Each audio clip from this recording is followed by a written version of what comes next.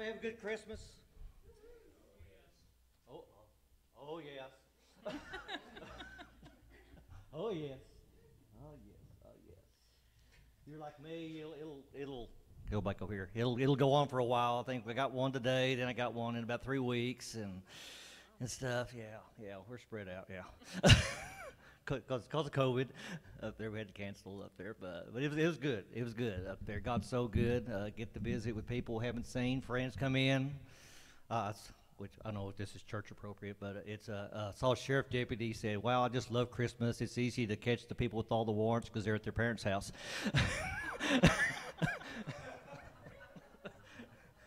Oh, but it was funny though. I had to admit, he's in the fire department with me, so it was funny. It was funny out there. But good to see everybody, because people I haven't seen in a while up there. We got a whole bunch of Flanagan. We got Flanagan Epstein Road, right there in the back, but they're all sat in the back. Nobody wants to sit in the front as usual up there. But what a great time! What a great season. Wait, okay, we can start Ike's here. Uh-oh. That doesn't sound good. Hang on. That's better. Y'all don't want the rock and roll guitar for this.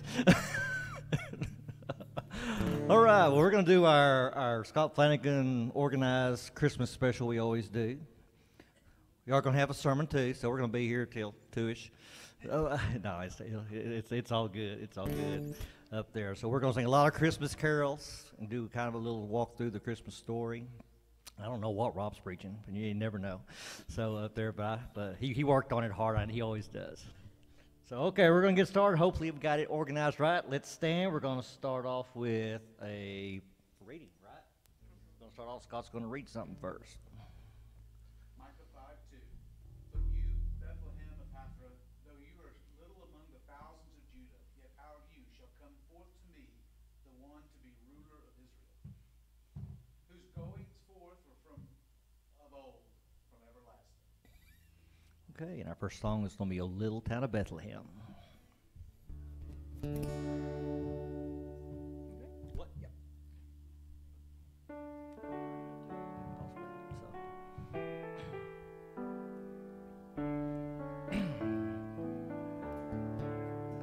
Oh, little town of Bethlehem, how still we see thee lie above thy deep and dreamless sleep. The silent stars go by, yet in thy dark street shine the everlasting light. The hopes and fears of all the year are met in thee tonight. How silently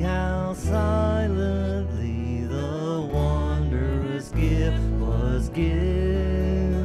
So God imparts to human heart the blessings of his heaven. No ear may hear his coming, but in this world of sin, where meek souls will receive him still, the dear Christ enters in.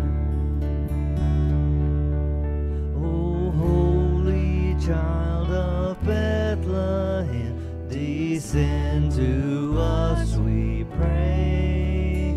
Cast out our sin and enter in. Be born in us today.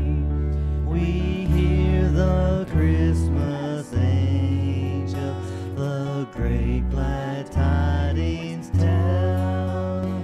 Oh, come to us, abide with us, our Lord Emmanuel.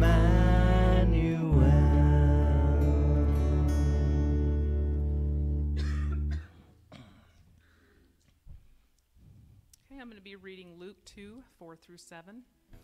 Joseph also went up from Galilee out of the city of Nazareth into Judea to the city of David, which is called Bethlehem, because he was of the house and lineage of David, to to be registered with Mary, his betrothed wife, who was with child. So it was that while they were there, the days were completed for her to be delivered. And she brought forth her firstborn son, wrapped him in swaddling clothes, and laid him in a manger, because there was no room for them in the inn. Okay, gonna do Silent Night.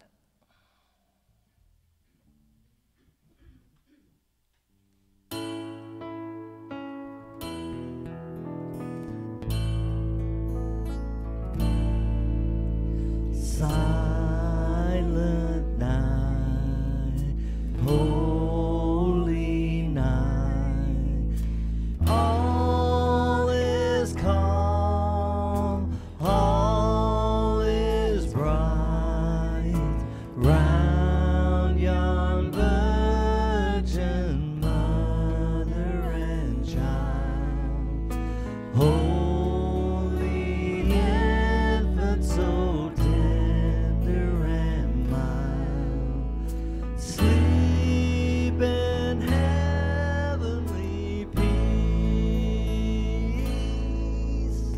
sleep in heavenly peace. Silent night, holy night, shepherds quake at the sight, glory stream from heaven afar, heavenly hosts sing hallelujah. Christ the Savior is born.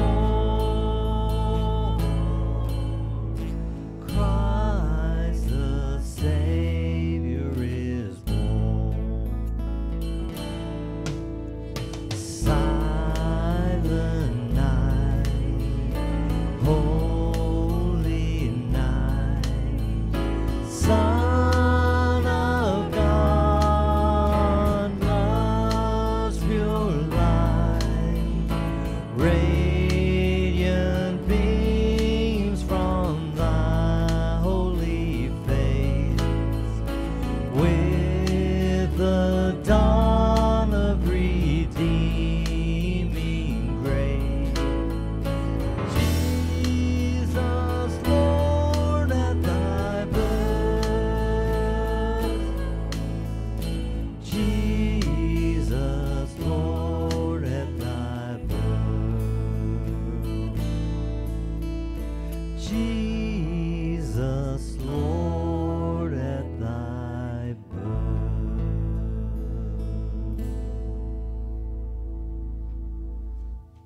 Okay, hidden away in a manger.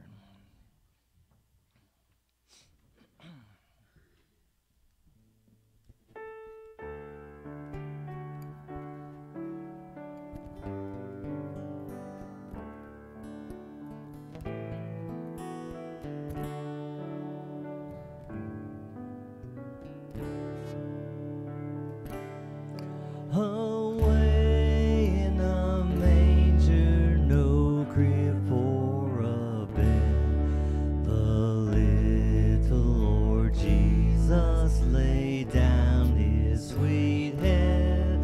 The stars in the sky looked down where he lay, the little Lord Jesus asleep on the hay. The cattle are lowing, the baby awakes, but little Lord Jesus no crying he makes. I love thee, Lord Jesus, look down from the sky and stay by my cradle till morning is nigh. Be near me, Lord Jesus, I ask thee to stay close by.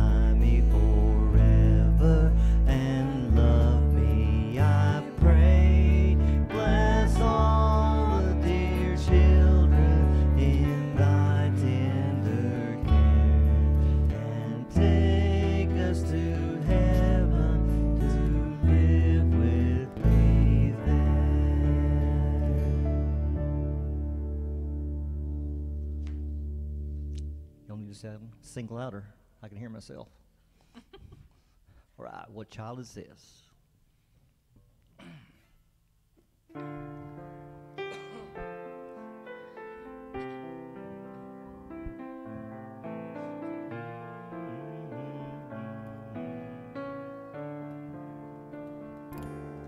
What child is this who lay to rest on Mary's lap is sleeping, whom angels greet with anthems sweet, while shepherds watch are keeping? This is Christ the King, whom shepherds guard and angels sing. Haste, haste to bring him love, the babe, the Son of Mary. So bring him incense, gold and myrrh, come peasant king to own him, the King of kings, salvation brings. Let loving hearts enthrone him. This is Christ the King, whom shepherds guard and angels sing. Haste, haste to bring him love, the babe, the Son of Mary.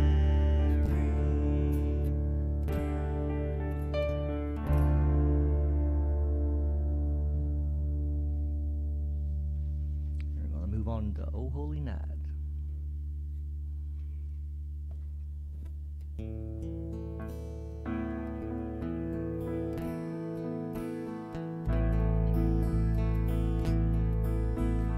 O holy night, the stars are brightly shining. It is the night of the dear Savior's birth. Long lay the world in sin and error pining, till he appeared and the soul felt its worth. A thrill of hope, the weary world rejoices, for yonder breaks a new and glorious morn. Fall on your knees. Oh, hear the angels' voices. Oh, night divine, oh, night when Christ was born. Oh, night divine,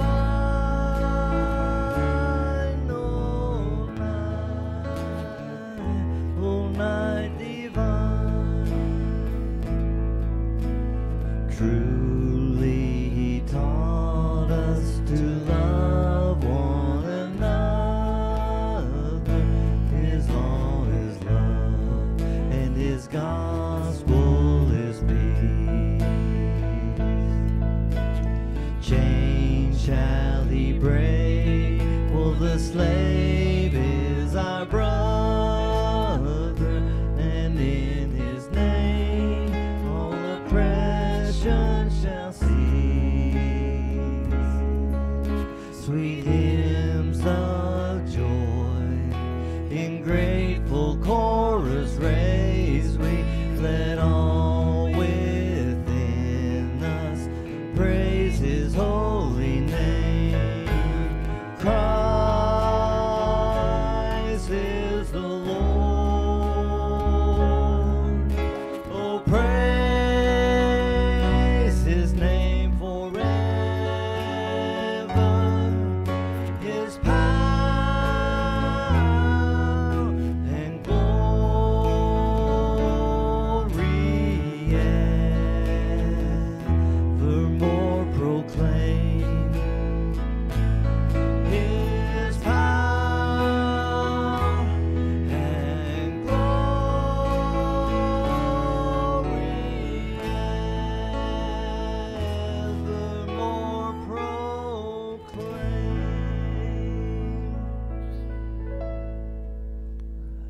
need a break or sit down, go in and have a seat.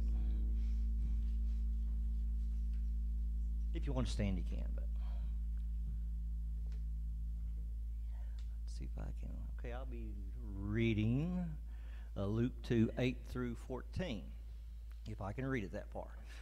Now there were in the same country shepherds living out in the fields, keeping watch over their flock by night.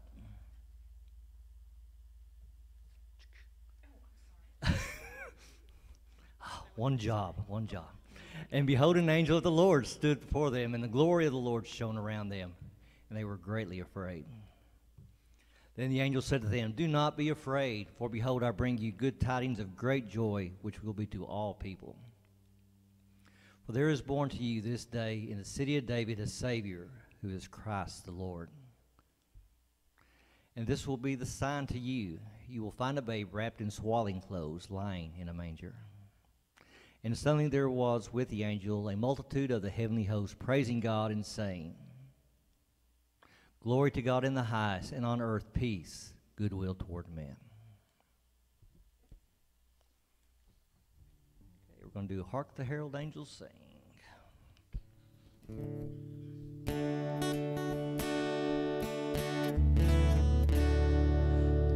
Hark the herald angels sing, glory to the newborn King, peace on earth and mercy mild, God and sinners reconciled.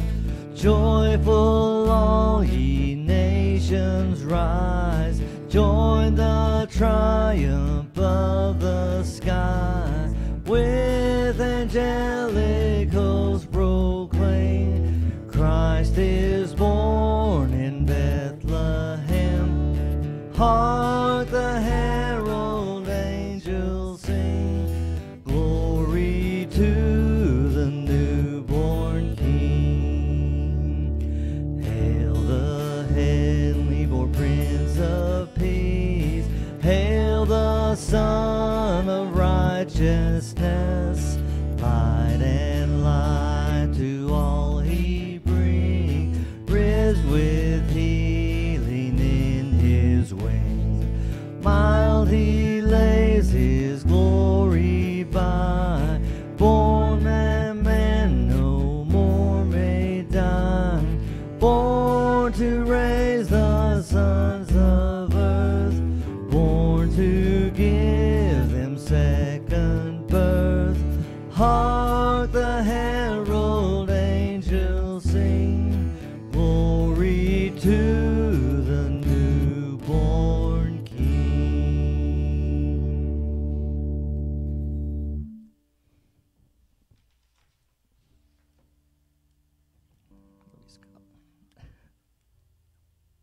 Oops, I didn't take that out. Just bypass that. This is what we were going to sing, but I took that out. We'll sing it later.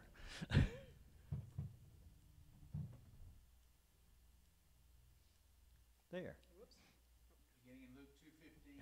So it was when the angels had gone away from them into heaven, that the shepherds said to one another, "Let us now go to Bethlehem and see this thing that has come to pass, which the Lord has made known to us." And they came with haste and found Mary and Joseph and the babe lying in the manger. Now when they had seen him, they made widely known the saying which was told them concerning this child.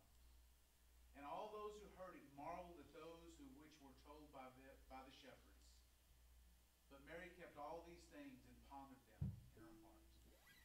Then the shepherds returned, glorifying and praising God for all the things that they had heard and seen, and was told to them. Okay, the first Noel.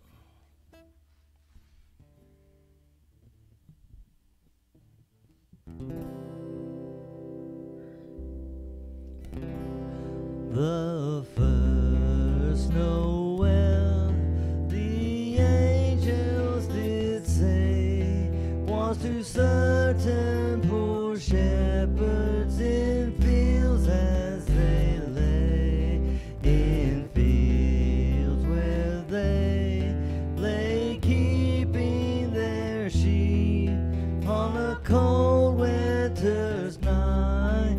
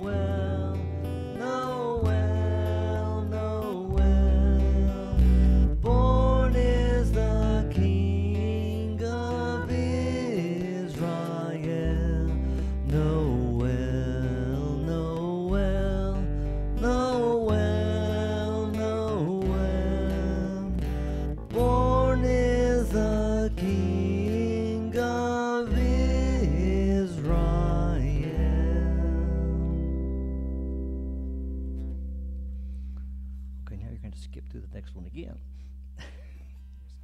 I think I would fire me if I were y'all. No, okay.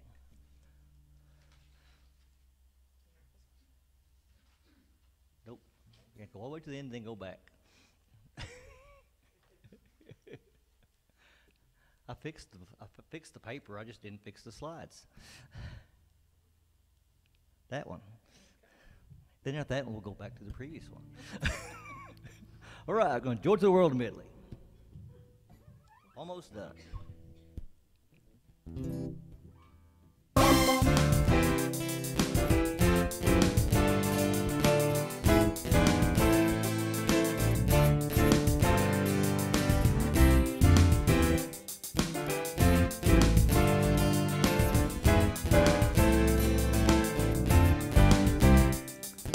Joy to the world, the Lord is come. Let earth receive her King. Let every heart prepare him room. And heaven and nature sing, and heaven and nature sing, and heaven and nature sing.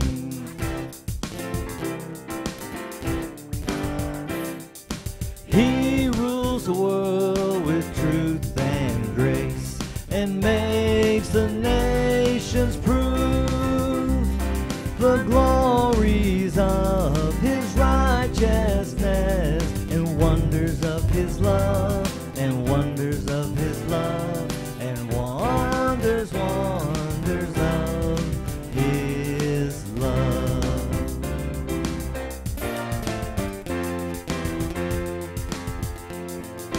Hark the herald angels sing, glory to the newborn King. Peace on earth and mercy mild, God and sinners reconciled. Joyful all ye nations rise, join the triumph of the sky. With angelic hosts proclaim, Christ is born in Bethlehem. Hark the herald angels sing, glory to the newborn King. Angels we have heard on high, sweetly singing o'er the plain, and the mountains in reply, echoing their joyous strain.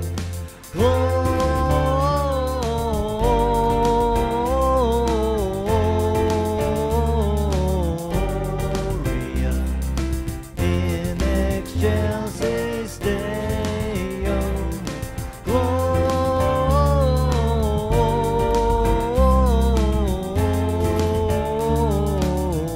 Gloria in excelsis Deo. Hark the herald angels sing, glory to the newborn King.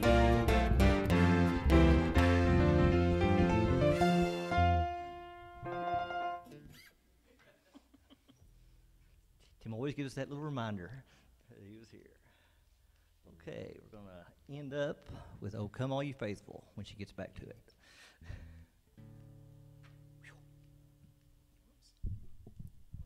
There you go. "Oh, come all you faithful." Let's get us a chord here. You ready? Why am I not seeing it on here? No, it's not on there. No. Whatever. It's not on there. Acapella. Oh, come all ye faithful, joyful and triumphant. Oh, come ye to Bethlehem.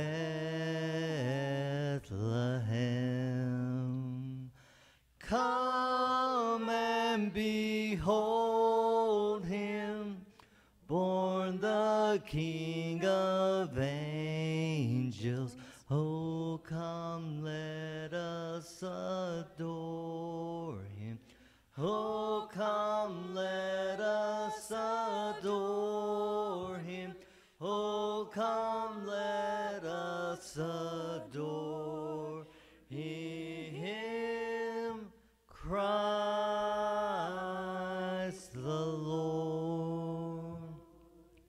Sing, choirs of angels, sing in exaltation. Sing, all ye citizens of heaven above. Glory to God, glory in the highest. Oh, come, let us adore him. Oh, come, let us adore him. Oh, come, let us adore him, Christ the Lord. Yea, Lord, we greet thee, born this happy morning. Jesus, to thee be all glory given. Word of the Father, now in flesh appearing. Oh, come, let us adore him. Oh, come, let us adore him. Oh, come, let us adore him, Christ the Lord. Our Heavenly Father, we thank you so much that we can come together and worship you freely. Lord, so many are celebrating, quote, Christmas, and don't realize what it's about. Don't realize that from the very first word of the Bible up there, Jesus was already there. He didn't just appear so many years later. He's always been. Lord, we thank you so much that we can come together and worship you. We do celebrate your birthday, but we know it's about the cross and the sacrifice, your death upon that horrible cross, your resurrection, the rising on the third day, ascending into heaven, sitting at God's right hand, interceding for each and every one of us. You took on every sin, every bad word, every bad deed, every failure we have, you took upon yourself upon that cross. And that is amazing. Past, present, and future. We cannot fathom that. But here we are celebrating your birth. What a joyous occasion that God sent a Savior down to this earth to live as a man, to show us how to live. What an awesome God that he wanted that relationship with us. And so, Lord, forgive us when we get caught up in the rush of this season. Help us always to remember what it's truly about. It's always about Jesus. Anything and everything, 24 hours a day, 7 days a week. It's all about him. We thank you and we love you so much. In Jesus' name I pray. Amen.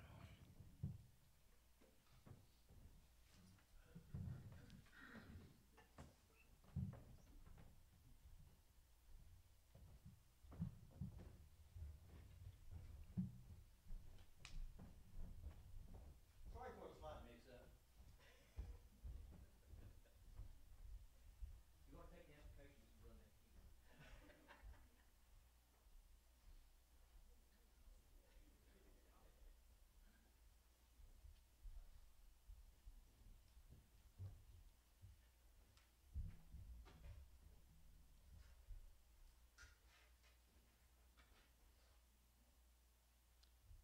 Since Ken seems to think that the time is of no value this morning, I'm going to read the 119th Psalms, Rob, so that you won't have to say too much this morning. I have selected a psalm that goes something like this in Psalm number 8. Lord, our Lord, how majestic is your name in all the earth. You have set your glory above the heavens. From the lips of children and infants you have ordained praise, because of your enemies to silence the foes and their avenger. When I consider your heavens, the work of your fingers, the moon and the stars, which you have set in place. What is man that you are mindful of him? The Son of Man, you care for him. You made him a little lower than the heavenly beings, and crowned him with glory and honor. You made him ruler over the worlds of your hands. You put everything under his feet, all flocks and herds and all the beasts of the field, the birds of the air, the fish of the sea, and all that swim in the paths of the seas. O Lord, our Lord, how majestic is your name. Father, we thank you for your creation. We thank you, Father, what you have given to us. And we thank you, dear Father, for all that you provide, not only today, but for the fact that you are the majestic one of all the earth. You have created all life and all beings. And we thank you, Father, for the fact that you have given us an opportunity to partake of your salvation.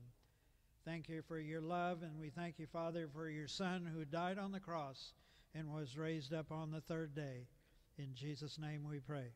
Amen. If you have your Bibles, I would invite you this morning to take your Bibles and go to Philippians in chapter 2. The focus of our message this morning will be verses 14 through 18. Ken was just joking, I guess, about 2 o'clock, the hour of exit. So I'm going to try to keep it to that 1:45-ish because I don't want to fall into the joke.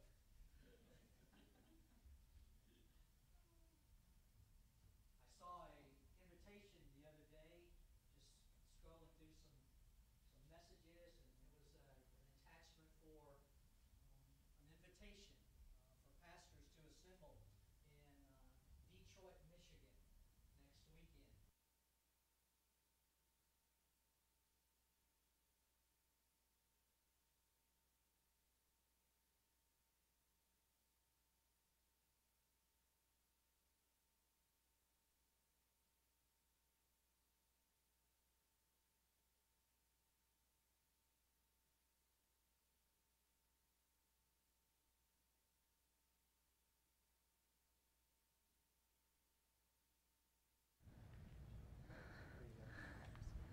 Do I need to start over?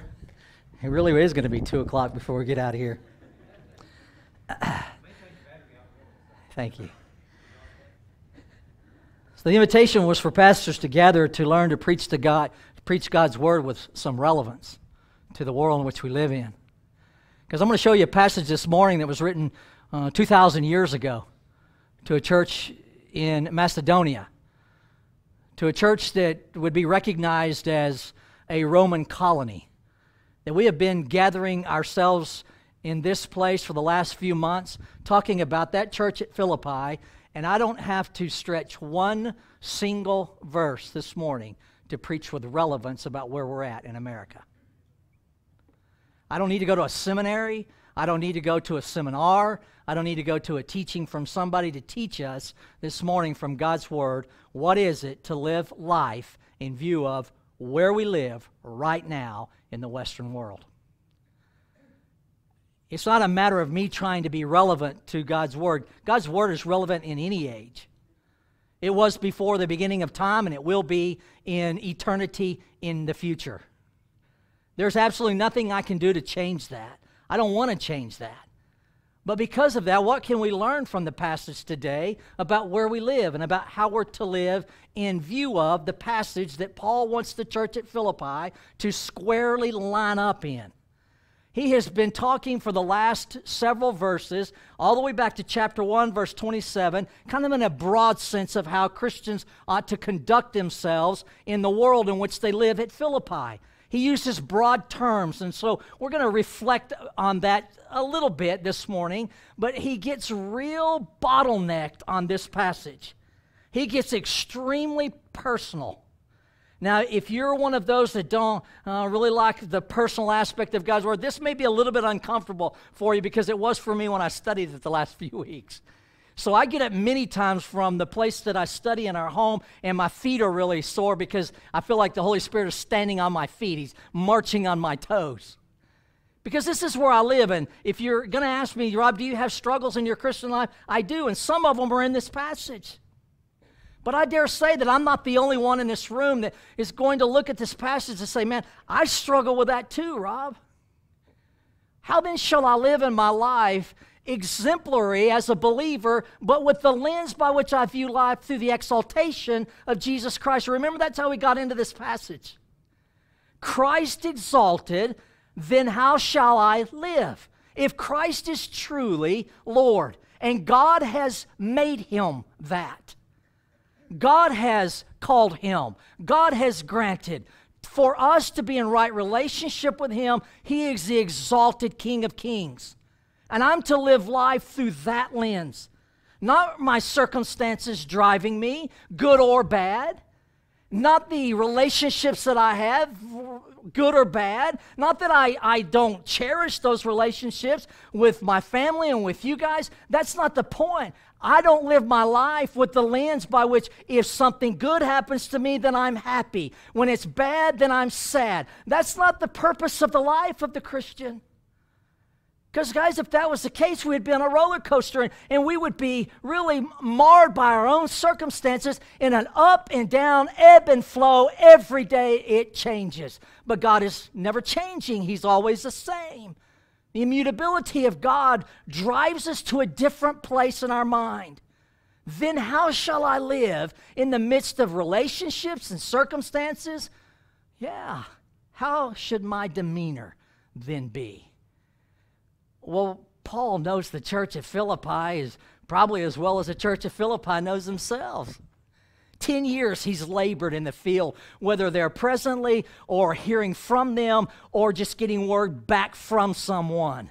They've even sent love offering, and I'm not going to spend a lot of time in 17 and 18 this morning because we're going to refer back to when we get to chapter 4.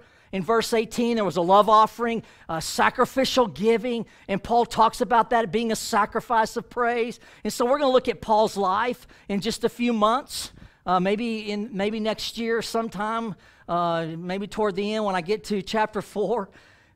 But we're going to look at that sacrificial giving in lieu of Paul's life and in lieu of their generosity and what that means in the life of the believer. But guys, you realize verses 14 through 16 is one sentence. Now that's like Paul, isn't it? Just one continual sentence. He doesn't know that a comma is not a period, I think, and sometimes he just gets carried away and just keeps adding a comma and they just keep marching. And he always does this in summary or in conclusion. Guys, don't be fooled by that. That's like any good pastor that you've ever heard teach. In closing, it could be another 45 minutes after that. So this is a statement of conclusion, but it's not all that Paul's going to have to say. He's got a lot more to say. He has 2 more whole chapters to say it. But there's some conclusion spots that we need to come to. There's some foundational teaching that here at the church in Ballinger we need to land on. And we need to take to heart what he's saying because it matters how we live. And I know a lot of people will leave here in just a few minutes and having gone through the reading of God's Word and the preaching of God's Word, and you'll want to live your life however you want to, and it won't look anything like this. That's not for us in Christ. So please, let the passage speak to you this morning. Beginning in verse 12 is where we're going to put it back in context of chapter 2 and deal with 14 through 18. So then, my beloved, just as you have always obeyed, not as in my presence only, but now much more in my absence, work out your salvation with fear and trembling. Verse 13, for it is God who is at work in you, both to will and to work both to will and to work for his good pleasure. Do all things without grumbling or disputing, that you may prove yourselves to be blameless and innocent, children of God, above reproach in the midst of a crooked and perverse generation, among whom you appear as lights in the world, holding fast the word of life, so that in the day of Christ I may have cause to glory, because I did not run in vain nor toil in vain. In verse 17, but even if I am being poured out as a drink offering upon the sacrifice and service of your faith, I rejoice wow, and share my joy with you all. Verse 18, and in conclusion, and you too, I urge you, rejoice in the same way and share your joy with me.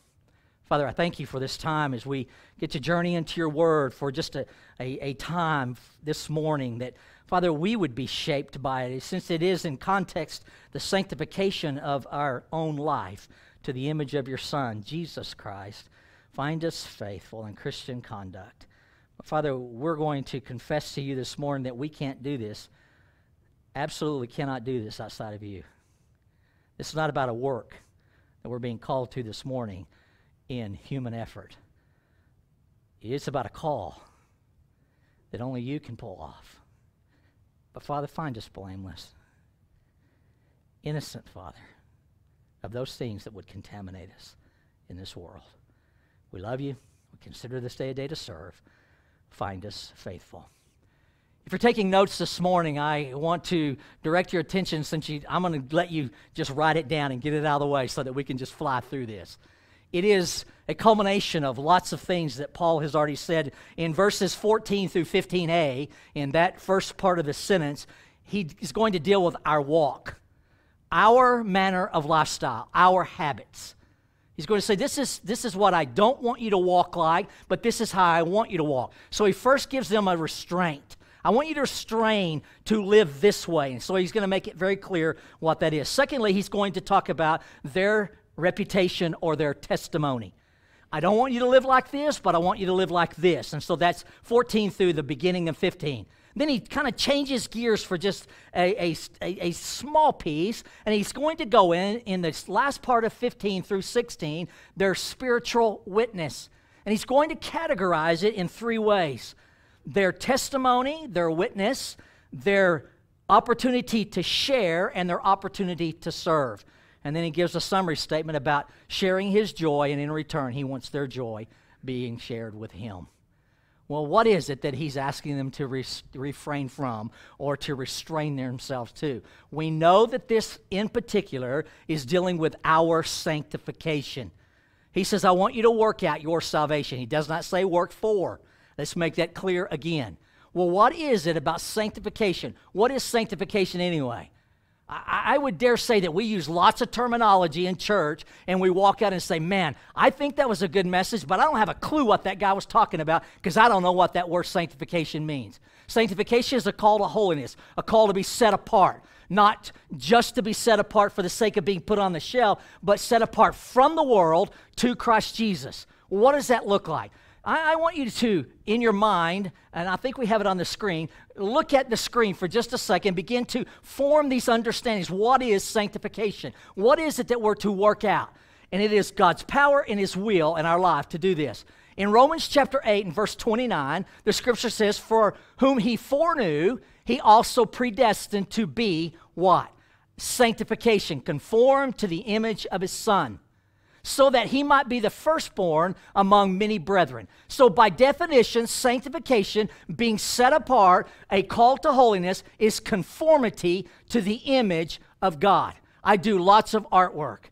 It's one of my favorite things to do. And one of the things that artists kind of get in a trap to if they're going to do something very quickly. So I do lots of commission pieces, and somebody will say, hey, can I have it next month? They don't understand art when they ask me to do that. Oil on canvas is not a one-month event for me. Maybe I'm slow, maybe I don't know how to do it, maybe I'm just not very successful at it, and I'm just inept. I can't do it in a month. But those are the times I have to almost cast up on the screen or up on my canvas, and I have to take some rough tracings of what I'm going to do, whether it's a horse or a deer or whatever, so that I then can start putting on the canvas the paint that's going to make that come alive. I don't like to do it that way, but sometimes time just It requires me to do that.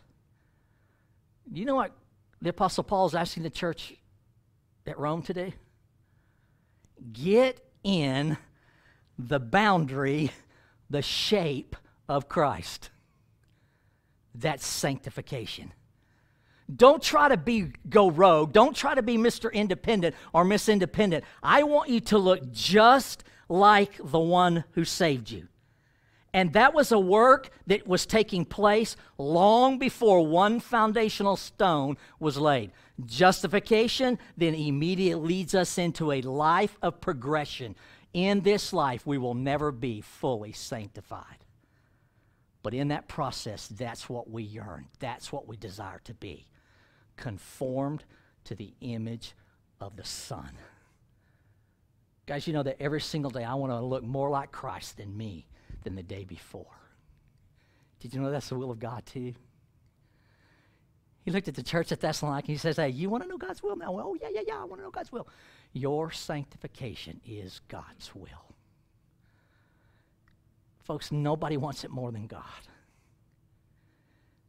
I'm looking at families, and I'm telling you, I told Alan when I saw their lovely daughter walk in, you can't deny her. I'm not saying because she's not worthy of love. That's not what I'm saying. She resembles her mom and dad. I could have, without any explanation or any introduction, I could have walked into church this morning and I would have said, okay, that's a family, that's a family, that's a family. You get it? That's a family. And I don't know anything about you. But I can look at that conforming image and I know somewhat of who you are. Folks, how does the world view us? Only by word? Am I a follower of Christ? Or do I look like him? Do I act like him? Do I talk like him? Are my mannerisms in keeping with who he is in character? Folks, you know that can't happen without his abiding spirit within me. It's his will for me. But listen, it can't happen, and we're going to see, unless I take the commanded word of God and I humble myself before it and I say, God, whatever you want, that's what I want. I desire only what you want for me. So sanctification is the image of Christ being played out in the life of the believer. But how and what? I think we need to answer those questions. So in John chapter 17, Jesus begins to speak, and he's in a very difficult situation. His life is fixing to be required of him in sacrifice, and it is a sacrifice by which we now exist as believers. He says this to the Father. In 17:17 of John, he says, sanctify them in the truth. Your word is truth. Look at verse 19. For their sakes I sanctify myself. I conform myself to the will of God, that they themselves also may be sanctified in what? What's the agency? What is the very piece that God uses to sanctify the believer? The truth. Well, what is the truth? Thy word is truth. Folks, you will not be sanctified in a get-well-quick book. Go to a Christian bookstore and it'll blow your mind. Shelf after shelf after shelf is how to have a happy marriage and how to be a great teenager and how to live your life for the fullness and how to have your best life now. Folks, this is your life. This is who we are. You don't need 7 steps to a healthy marriage. My goodness, get into God's word. It's healthy for your marriage. When we raised the boys, I didn't go to a self-help book to determine what's best for my sons and what's best for my daughter. It's right here. Why don't we live it? Do we believe it? So sanctification is the will of God, and the agency by which he sanctifies us or conforms us is his truth, his word. Go to 1 Thessalonians, it's going to be on the board for you so you don't have to turn. But 1 Thessalonians chapter 5 in verse 23. Now may the God of peace himself sanctify you entirely. And may your spirit and soul and body be preserved complete. And this is what it looks like. without blame at the coming of our Lord Jesus. When I'm standing at the bema seat of Christ, judgment for reward, I want to be known as his kid. Not because I've just said it because I look like him. Folks, if my dad walked in right now, I would be the testimony of everybody in this room, just like your family. He could be right back there in the corner, not associated with my family. You say, oh, well, that's Rob's dad. Why? Because he looks just like him. 2 Thessalonians, in chapter 2 and verse 13, but we should always give thanks to God for you, brethren, beloved by the Lord, because God has chosen you from the beginning for salvation through sanctification by the Spirit and faith in the truth. He sums up all that he has said about sanctification. It is of God. It is his image. It is through his truth. It is the work of the Spirit in you, and it drives us to the Word. And the Word shapes our character. Well, that in a nutshell is what we're looking at this morning. He starts with a restraint. Look at verse 14 very quickly as we look at the walk. Again, I want to remind you that these are present imperative commands. They are written in an active voice. We are participants. We are to participate. He says this in 14. Do all things without grumbling or disputing. Man, here's where I live. Guys, on any given day, I can find something to gripe about. Yeah. And more times than not, it's because I think I could have done it better. Yeah. So it's a pride thing with me. Oh, I can't believe that. That's the product they're going to put out? We could do that. Right? So he takes the church at Philippi and he says, hey, if I'm just going to take you guys right here at Philippi and I'm going to put you right into that conformity to the image of God, here's some things that you're going to have to let go of. Quit whining. It's literally what it means to murmur with a low voice. It means like you go to the corner of the room and you go, hey, they're not standing on a soapbox at least and going, that pastor really stinks. They're just going, that pastor stinks, as they're eating their chicken at lunch over the pastor. Right? That's what he's saying. Look, I know that life is going to be difficult. I know that this conformity is going to be challenging. And I know sometimes to get within that tracing, it's going to cost you to let go of something. Here's what I'm going to ask you to let go of. Quit grumbling. Quit murmuring. Quit crying about your plight in life. Did you know that God has you exactly where he wants you? And to think otherwise is to call God's sovereignty into question, is it not?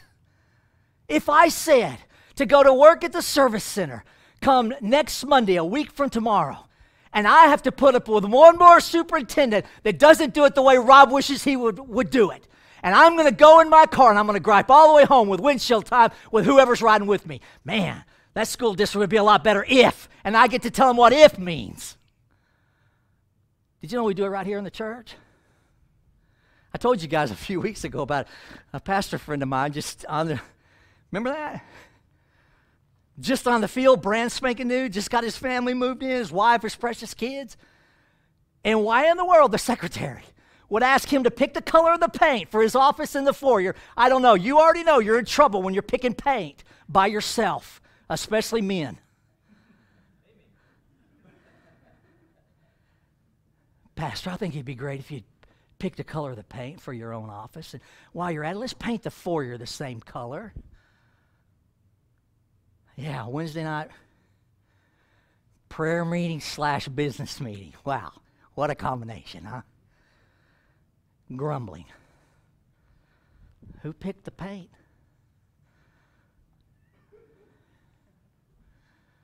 He's sitting on the front pew, brand spanking new. Surprise, I picked it.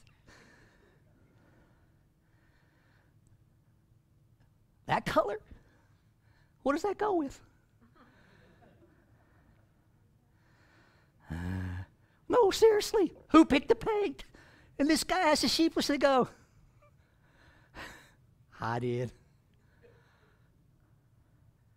And we get caught up in junk like that, in these low-tone murmurings, in disputes over things that don't matter. He says, I'm going to call you to restrain, do all things, that's pos, without exception. Everything in your life, would you just do this one thing as a commandment? Be active in this one thing. Do not grumble or dispute the things that's going on in your life. Now, theologians are going to argue this point from the viewpoint, is he talking about grumbling and disputing against God or against people? I'm going to tell you right now, who cares? It's all the same. When I grumble about my circumstance with people, I'm calling God's sovereignty into question. When I grumble toward God about something that He has placed me in or some matter of life that He's going to call me to, it is still calling His sovereignty into question. So I'm going to tell you a good dose for Ballinger Church this morning is that we restrain from murmuring, grumbling, and disputing over things that don't matter. And I'm included. Guys, there's probably no telling how many meals after church I've been baked and cooked over. 19 years in the ministry, I bet you 10 to 1, at least one meal, I was the focus of the meal. And it wasn't for my good pleasure. But I never got a call. I never got an extension of any grace. I just got talked about. Roman colony. They're Christians. Things are not going to go well. The Apostle Paul is writing this with a dim lit room, probably dictating this to somebody that is scribing, writing this down. He is in prison, not going all that great. And if he can say, without equivocating, quit griping about your plight in life, Paul could say it. Because you see, in 17 and 18, he really believes this could be the end for him. I am presently being poured out on the sacrificial table as a libation of sacrifice. This could be it. Now, we know it's not because we have the rest of the story. But the next time he's arrested, off with your head. He did die a martyr's death. Folks, I don't know anybody in this room that's going to walk out of here, and in your walk today, your life is going to be required of you. What do we have to gripe about? Guys, I ate so many calories yesterday of good food. I'm good for a week. Not really. By 2 o'clock I'll be eating, but as God has been so good to us. Just think about your life. I'm looking at families. Really? He said, don't grumble. Don't have disputes among you. But then he gets off of that really quickly and he starts telling us something. How should we live? Francis Schaeffer asked this years ago. Look at verse 15. That you may prove yourselves to be blameless and innocent, that you may authenticate yourself, and it's going to look like you are not tainted by the world. You're not fractured by the world. You're sincerely innocent in the sight of God.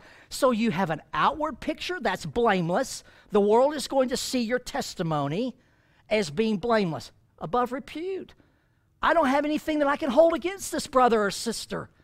When they say something, you can take it to the bank. Did you know that when I was a kid growing up on a ranch, my dad sold hay because our lower fields, we had alfalfa, and so whatever we had to feed, we took from the first cutting or from the first fruits, and then all of the horse farms in the area, because I lived outside of Ruidoso where there's just tons of horse racing endeavor, and so there's lots of hay that are trying to be purchased, and they want good alfalfa hay. Did you know he never made a single contract outside of a handshake and his word? That's blameless. When the world would look at my dad, they would say, hey, just call Richard if he has any. He'll be fair to you. And if he says it will be delivered at such and such a time and it will be this amount of tonnage, it will be. Pull it on the scale. So one morning, my brother and I are getting the same talk that my dad always gave us before we delivered hay in Ruidoso down at the racetrack. Go slow around the corners. Well, there's a corner every 5 feet. We're going to creep all the way to Ruidoso from the ranch. No, we're teenage boys. We're going to drive as hard as we can, as fast as we can, and we're going to try to keep it at least on 2 wheels. One would be not very optional, and laying on the side would not be good at all. We dumped the hay in the bar ditch right on the side of the road. Guys, this is before cell phones, okay? So please don't say, hey, did you just call your dad on your cell phone? Yeah, we stood on top of the hill and just threw our head back and said, we wrecked. So we have a whole load of hay laying in the ditch. Somebody's got to tell my dad that, okay? Not going to be a happy camper.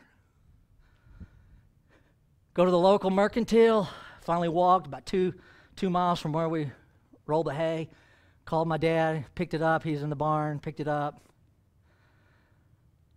In the tack room, what's going on? Well, he knows it's bad, okay? We hadn't been gone 30 minutes. We couldn't have been there to deliver. Hey, everything went great, got the money. 30 minutes. We couldn't get there in 30 minutes, even if we drove like maniacs, and we were trying everything we could to dump that hay, and we did. What happened? We dumped the hay. I told you guys to go slow. Come get another load.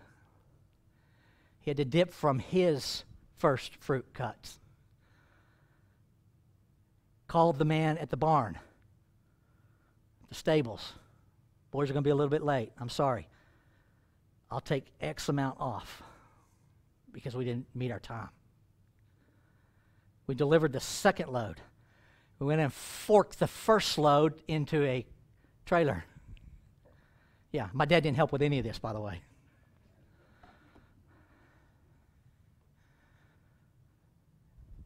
And my older brother had the audacity to say at dinner, why'd you do that? Why don't you just catch him on the next round of cutting? Because I told him I would deliver to him so many tons of hay. It's my name on the line. Philippi. Don't murmur, don't grumble about your plight in life. Don't be distorted with this world. Be blameless. And then he uses a word for innocence. One is an outward view, blameless. The other is inward. Your inner man is at peace. It's innocent. It's without defilement. Did you know I don't think that guy ever missed a minute's sleep when he laid his head on his pillow? Because he never had to apologize for breaking his word. What about us? We say we're this, but then we act like that. Paul says, no, those things should not be that way. But then he carries on. He says you're blameless and innocent, and then he gives them the definition of why. Children of God, you're birthed from God. You're God's kid. Children of God, above reproach. That's above just the minimal standard. You're above that. And then he says, because you live in a perverse and crooked generation. You live in a generation that is bent away from God and is twisted in their thinking. There's the relevancy part if you're trying to tune in. Folks, that's America right now. We have taken what God's Word has said and we've tried to legalize it and make laws anti to God's Scripture, and then we wonder why we're under judgment. Really? Did I tell you the rest of the story when we dumped the hay? I took a spanking. I'm 16 years old. And you know what? I gladly took it. And if my dad walked around now and was going to bust me, I'd bend over and let him bust me, because he has always proven himself to be right in handling me. And in awe and reverence, I respect his authority. And God's authority is right here. Quit asking if God's going to change his mind on homosexuality. He is not. God is going to change his mind on gender specificity. He is not. He is not going to change his definition of what a marriage is. One man, one woman for life. He's not changing his mind. And we live in a perverse and a crooked generation that would love for Christians to put a stamp of approval on everything they're doing, and we cannot, and be blameless and innocent in the sight of God. And I want to just tell you something. I don't care what you think about me, but I care what God thinks about me, and one day I'm going to stand approved or disapproved by Him. That's the one that matters to me. And for what I teach, I will stand in judgment for. And how I live, I will stand in judgment for. And the words that come out of my mouth, I will give an account for. And I don't care about what men think about me. I used to, and I was miserable. And maybe it's just old age and graying in the temple and just getting fat around the middle. But guys, I don't really care anymore what you think. God, find me faithful. Man, just find me right with you.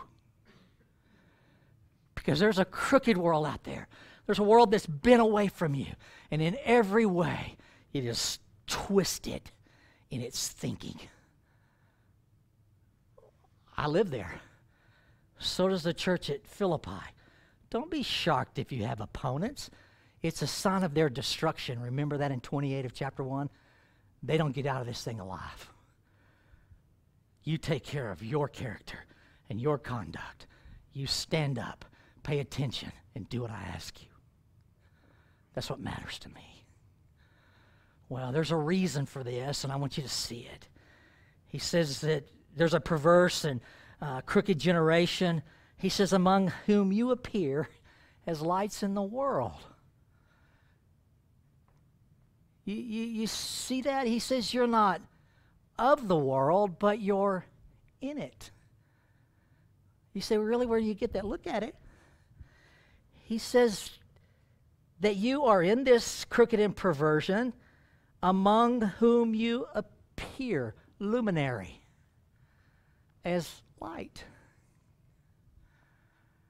So, Rob, what does that mean? Guys, have you ever been to a large concert or a large gathering of people, and there's just people all around you, and you're an individual, you're Rob, and you're not so-and-so next to you. In fact, you don't even know that person next to you, but you're in the midst of all those, but you're still Rob? That's this word. No matter what setting I'm in, I'm still a child of God. I appear in the midst of them. Well, what do I look like? I look like a beacon of hope. As dark as crooked and perverted looks like, is as wholly unnatural as that would be for the believer. That is their nature. That is their tendency. That's who they are. They're a dark people. And he said, guess what, Rob? Quit griping about it. You know where I have you? Right in the middle of them. Why? So that you can show forth the glory of God in how you live, conform to the image of His Son. You know what God's fixing to do in America? Turn up the light. He is calling out His people. I believe it with all of my heart. This Generation X stuff, that's garbage. I see young people like never before. Guys, I've been in this thing for 40 years. Rodney and I have a lot of the same similarities in Delphi, and those of you who have come out of the school system. This is my 41st year in public education.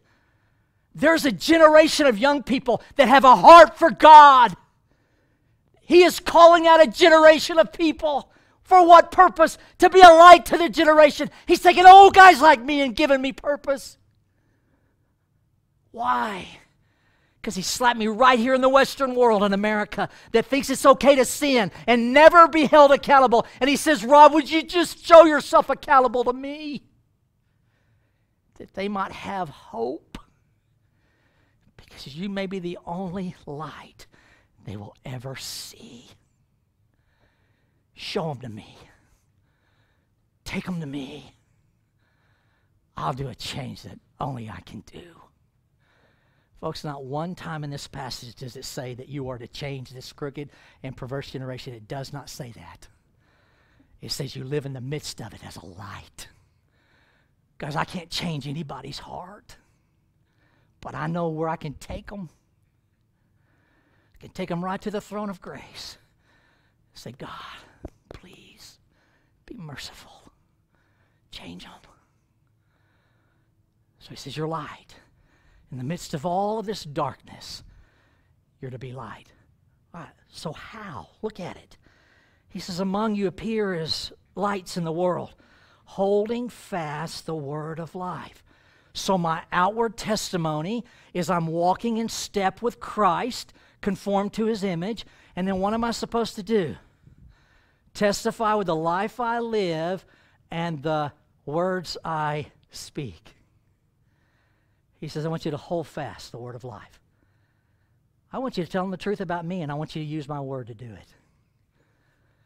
Guys, let me tell you really the cool thing about preaching. You know, when I go do superintendent's conferences and all this kind of stuff, and we're doing all these federal compliance and stuff that sometimes I just shake my head going, man, well, how did we get here? We must have got off the road somewhere. We need to get back. I constantly have to kind of reform myself and rethink and have to come up with these hooks and tricky things to get the attention of those that are listening. Did you know that if I stick to the Word of God, I've never written a single message?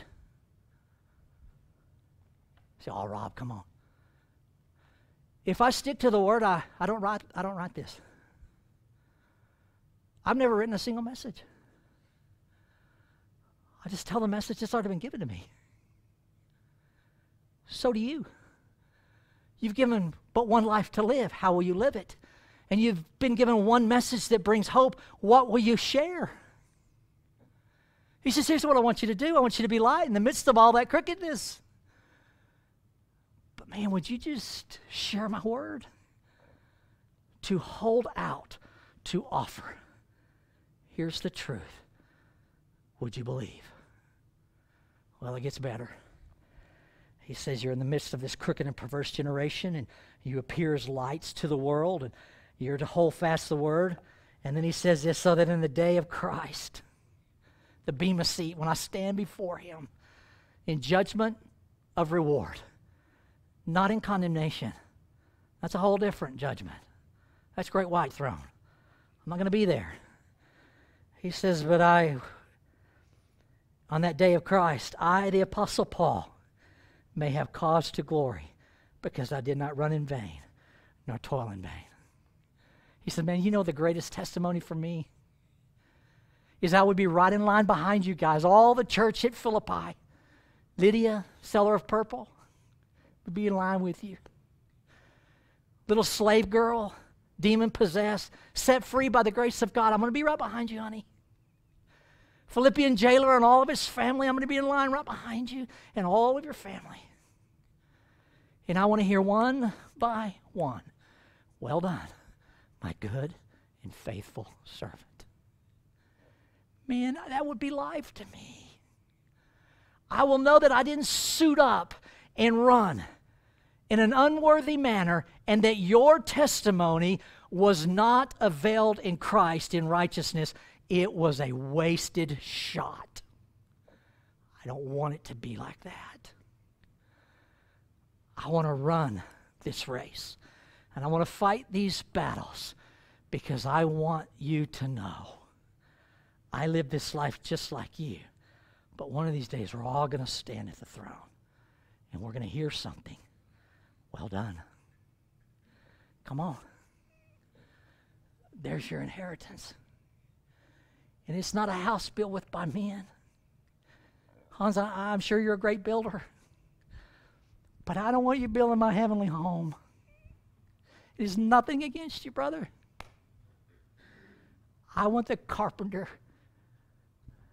from Nazareth to build my house. Never have to flush the plumbing. Never have to upgrade electricity. Never have to redo a roof. Man, what a day of rejoicing. But can I tell you, that's not what makes it special. Seated right in the center of the city to be praised and revered forever is one who bears the marks in his wrist and his feet and across the crown of his head and in his pierced side. The carpenter calls me home. I want to hear that from him. As much as I love my dad saying, man, Rob, that a boy. You know what? I get over that pretty quick. I forget it. You will never get over it in heaven. It will always be ever before us. Here's the prize of life. Here's what the journey was all about. Because he uses terminology that the Greek world, the Roman world would understand. To run in vain, to labor in vain. Guess what they would do? They had long races like Colton runs half marathons and preparing to run marathons, all this kind of stuff. They ran long races like that, several miles.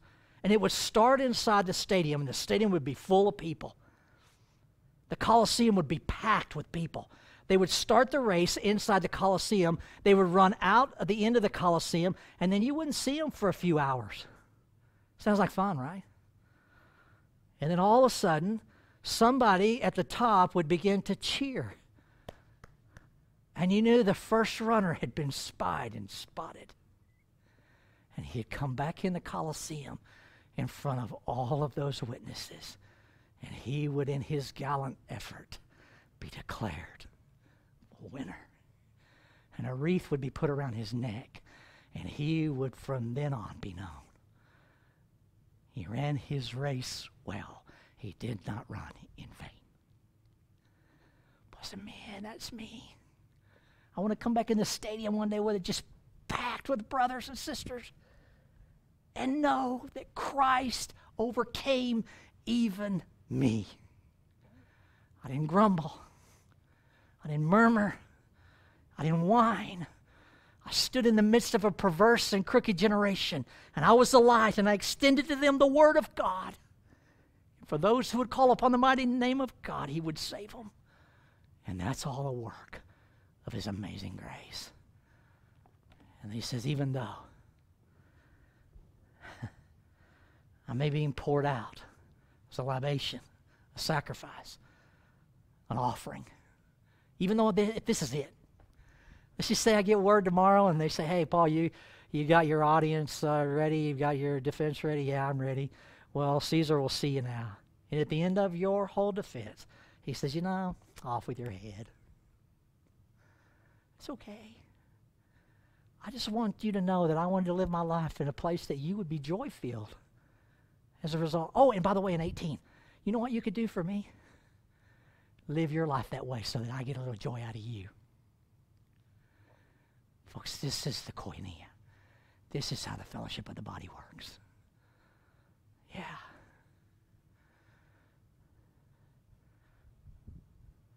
When one of you celebrates victory in Christ, we all rejoice. We all arrive. Because it's the family of Christ that matters. Conformed to the image of his Son, for the joy of his being, that we might with righteousness praise his name forever. So what were the three characteristics again? Humility, submission, and obedience. I want to stand humble before God. I want to submit my life totally to him. And whatever he asks me to do, I want to obey. Father, find us faithful. God, we thank you for the day.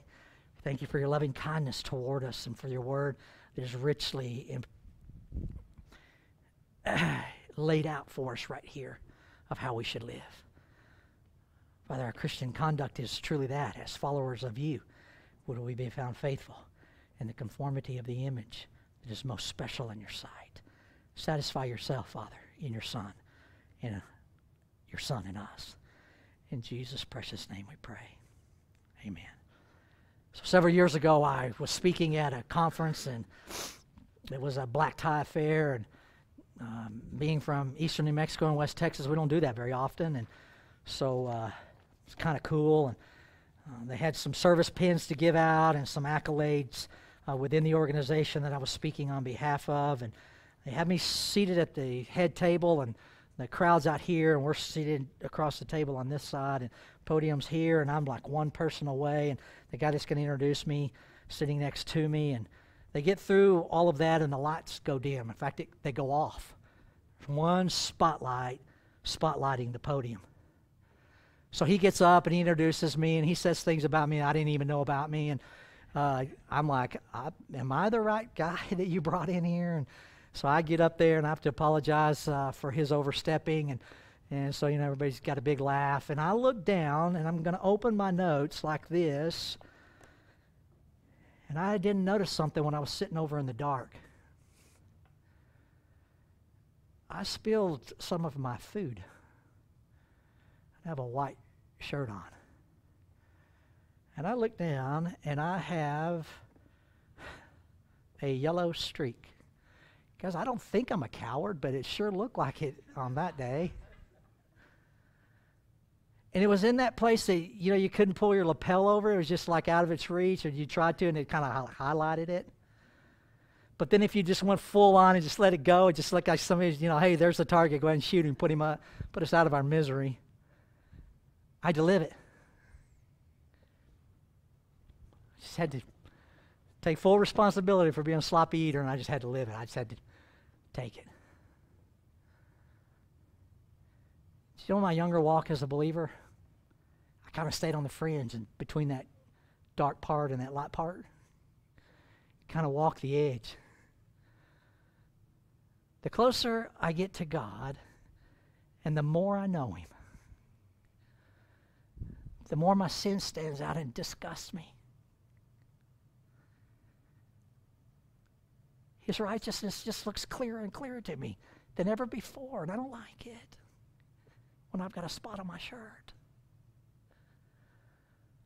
Paul says, look, I put you right in the center as light. And some of you are looking down at your shirt and you're going, man, I sure whine a bunch.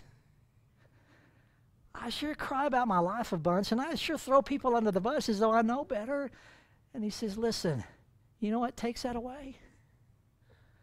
Quit whining. And so I think I did the whole speech like this, holding my lapel. Yeah, all proper. I tried to hide it, but even that, I couldn't hide it.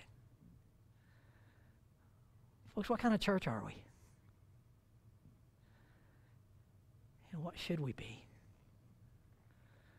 Wherever you're at, that's exactly where God wants you. Be light. Extend the word. Let's grow up. It's not going to get better.